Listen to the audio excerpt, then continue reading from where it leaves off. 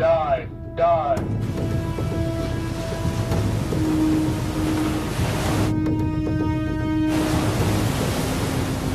You can't see her. She can dive to over 250 meters and stay down for 6 months. You can't hear her. She can run for 20 years without refueling. She is the most lethal weapon ever designed. Man, battle station's missile. An apocalypse machine capable of devastating entire continents.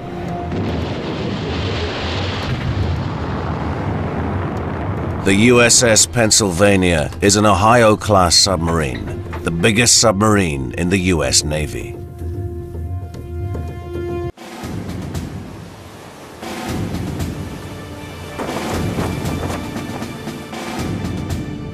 Helm right 15 degrees rudder, steady course 320. Captain Bradford S. Neff is taking the USS Pennsylvania and its crew of 165 men on a patrol.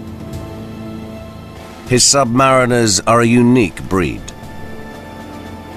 Sailors on my ship have to be able to deal with being inside for an entire patrol, which is normally about 72 days or so. During this time, the Pennsylvania will silently glide through the depths of the Pacific Ocean.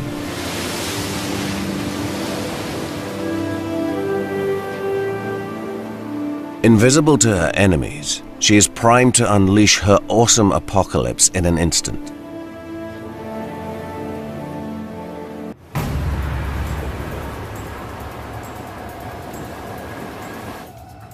Sir, last man down, hatch secured. Second crew off the deck, submerge ship to 160 feet. Dive, dive. All vents open.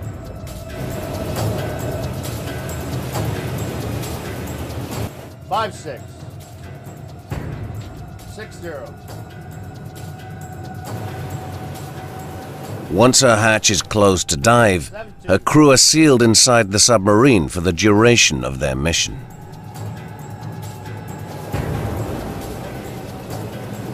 100 feet. 110.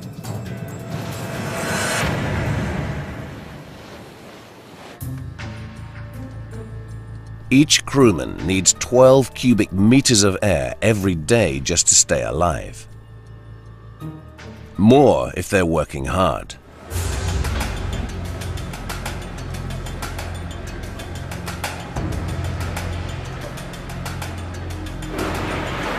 Even in a vessel as roomy as this, the Pennsylvania's crew would run out of air after just 7 days.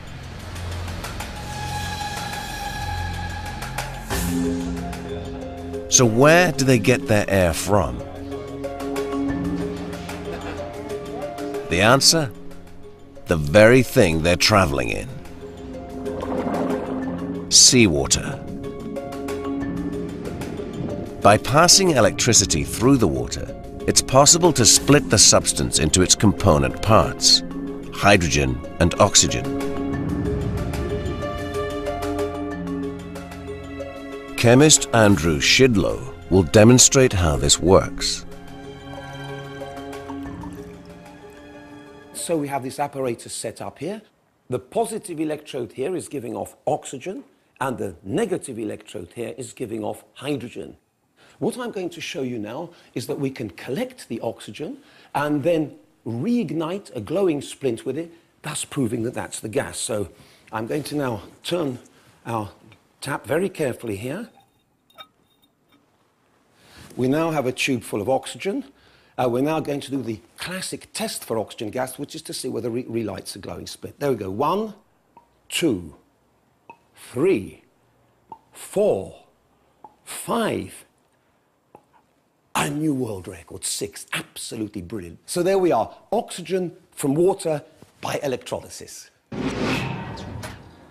Electrolysis is also used on the Pennsylvania to make oxygen from seawater, but on a much bigger scale. Here we have the oxygen generator. Her nickname is Paris, after the Hilton sisters. Number 1, she's actually Nikki, because we think Nikki's better. No offense. Nikki produces over 4,000 liters of oxygen every hour. The oxygen is used to replenish stale air, which is then circulated around the vessel. Pure, clean air, thanks to the Hilton sisters. We need to breathe. And if she doesn't make oxygen for us, then we can't breathe. So we like to tend to her, keep her happy.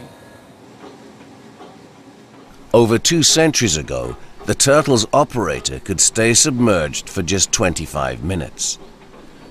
On the Pennsylvania today, the supply of air is limitless. When people first built submarines, they didn't really know how to control them, so they looked to nature for inspiration.